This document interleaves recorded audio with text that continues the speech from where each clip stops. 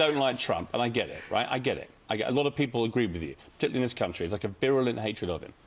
But we also have to do business with Donald Trump. It's vitally important for this country to do a great trade deal with the Americans.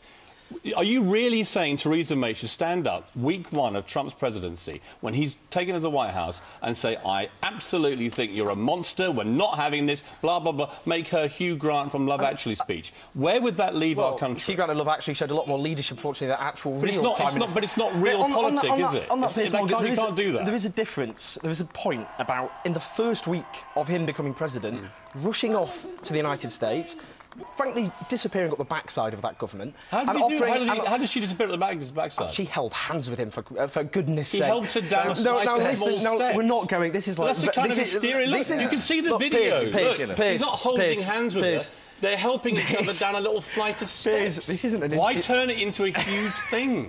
This isn't an interview. The video makes you look silly when you say things like that. You're still going on. Yeah, this is a monologue. This isn't an interview. Well, coming from Monologue King himself. I really think in a monologue off, I think you'd win. Did you really expect Theresa May? Did you really expect Theresa? Did you really expect Theresa May? The production staff are laughing at you, Piers. This is hilarious. Can I answer my question? Let me say something. Answer the question. What she should have done is instantly speak out about those policies that he's introduced. And George Bush Sr., in the 4 years he was president, he didn't get a state visit. Bill Clinton, 2.5 years till he was offered one.